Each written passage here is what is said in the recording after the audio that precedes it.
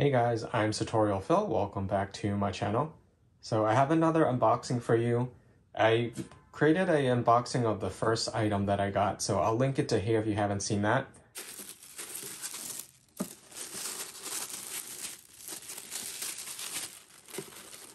So I've already taken them out of the dust bag. There's one for each, and it has Dior and Birkenstock on it. These are the Milano style slippers, and they're very much similar to their most famous model, the Arizona, but this has the addition of the heel strap. And essentially the footbed is the same as other Birkenstocks. It's using the exact same material, and I find the sizing to be the same because, again, I think they're just using the same footbed. What's different though with their limited edition ones or their 1774 lines is the footbed is lined with leather, which this one is as well. It's smooth calf leather.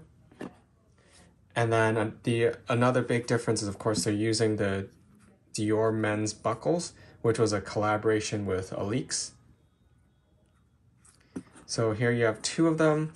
This is in the black nubuck. For this style, the Milano, they made two versions of it, I believe. So there's this black nubuck and there's the gray felt or gray wool version. So this one, I did try them on already, and I've adjusted this to make them tighter because I found the fit to be a bit looser.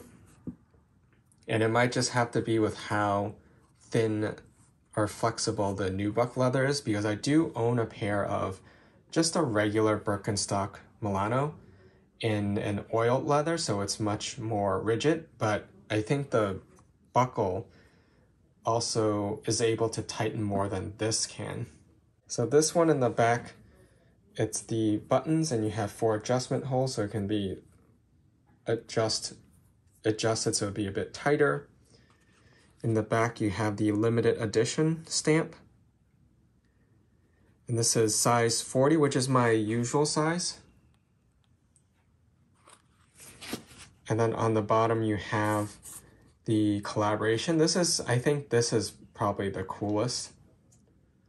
How they seem to mesh pretty well from the Dior pattern to the Birkenstock, what they call the bone pattern. And all of the sandals or slippers retail for $1,100 US. What I have noticed, the same with the mules, is the sole seems to protrude a little bit more than with the just regular Birkenstock. So you can see there's more overhang between the sole and the footbed here.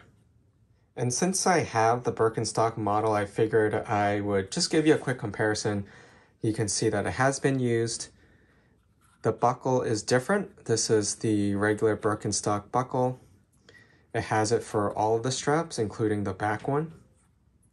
And you can see because this is a rigid leather, it's staying up, whereas this nubuck collapses a bit. However, these buckles are easier to take on and off.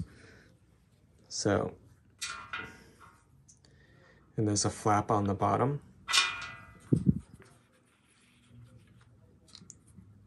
I kind of wish they did this for the back strap as well, or maybe a smaller version of this, but I guess it might get too heavy with that, and this one might end up falling.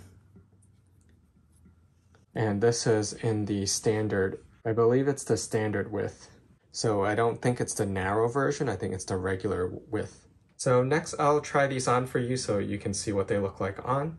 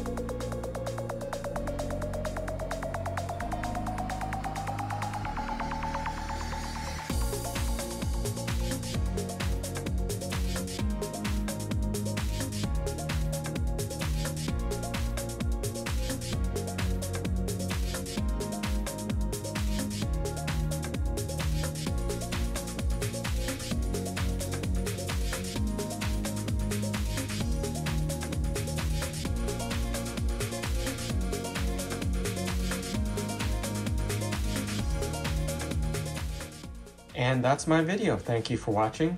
I'll link to the first one as well if you haven't seen that. So you can compare the two models in this collaboration between Dior and Birkenstock. Subscribe for more videos and check me out on Instagram for the latest updates and exclusive content. Thanks again for watching, and I hope to see you in my next video.